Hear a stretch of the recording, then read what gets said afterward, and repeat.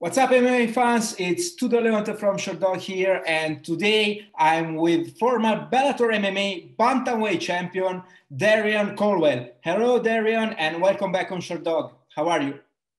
Thanks for having me. I'm feeling good, man. So listen, let's talk straight away about your upcoming fight. You are scheduled to clash again with Leandro Higo at Bellator 259. Your first fight went down in March 2018 when you submitted him with ease in the opening round of your clash. Do you expect to face, the same fighter you already fought back then? I think he's still a scrub. I think I'm still gonna go out there and dog him. But obviously, whenever you got a guy that you lost to, you're gonna train differently. You're gonna be more hungry. You're gonna wanna. So at the end of the day, he could do what he want to do, but the result's gonna be the same. I'm gonna finish him when I want to. Obviously, at the time you were the champion, he was the challenger. Have you watched his fights after meeting him that time? Yeah. I still think he's the same guy. Not much, but obviously, the more you fight, you're gonna build different technique. You're gonna mature differently. You're gonna grow into different patterns. So I do expect a different fight. But realistically, I just don't see him fucking with me. You recently switched camps when you moved to Sanford MMA. Can I ask you the reason why for this change in your life?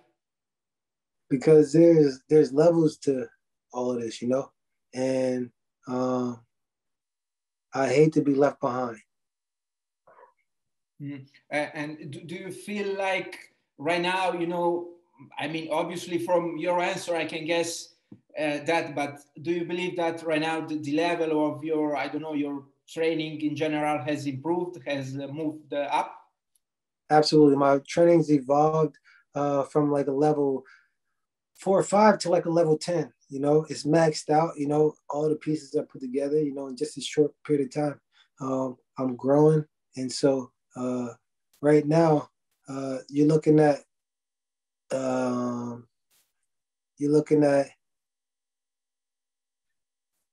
a dollar store as opposed to a Walmart, So I start shopping at the Walmart, No more dollar store shopping for me.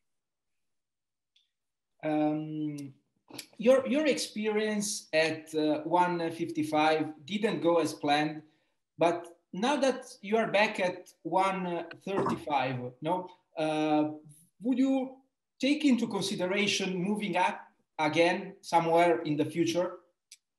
Absolutely.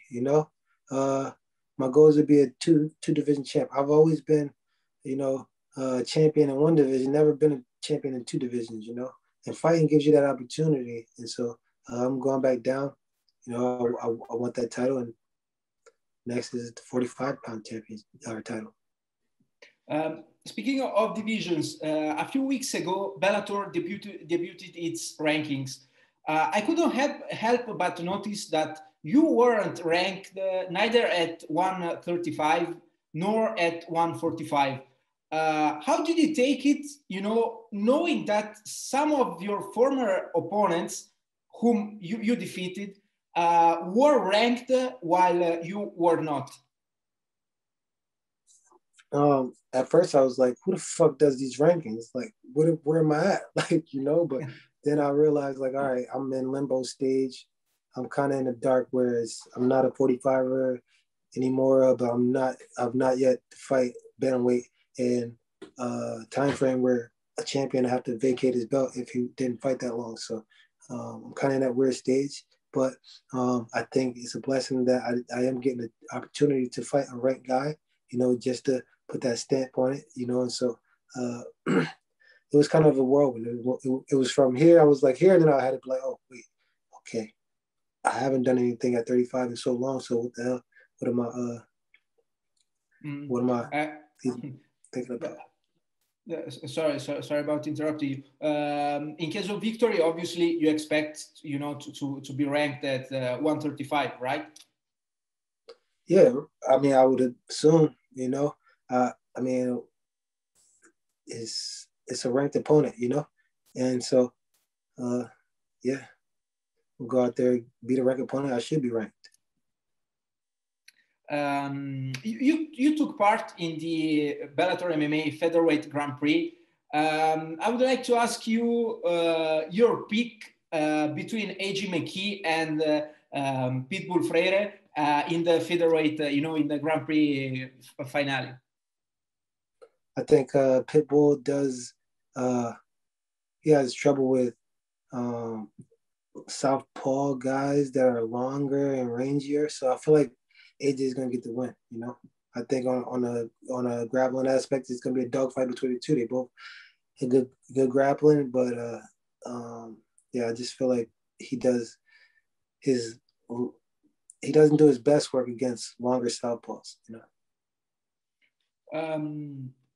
Another question that I would like to ask you, just in case Bellator MMA wants to go for another crossover event with Rising like 2 years ago, you know, would you be open to fight again in this event? You know, consider that you are again, you would again compete on a ring. Yeah, if that's what Bellator wants me to do, I'm all for it. I saw some pictures of you training with Michael Chandler. Have you guys, you know, have you been sparring, or have you been, you know, have you been helping each other for your upcoming fights? Yeah, no, we haven't sparred. You know, I think it's best not to mix up like what he's got going on with his guys, you know, and then we got a bunch of 35ers, a bunch of 45er lighter guys around here that prepared me for this camp, you know, but we were side by side training throughout this whole last 6 weeks, you know, and we both put the work in, you know. Sir, before I let you go, do you have any last thoughts? Do you have any last messages?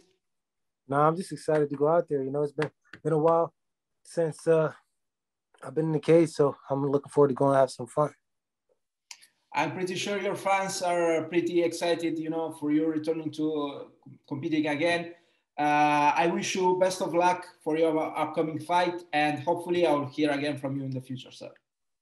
Thank you, bro. Have a nice one. Bye.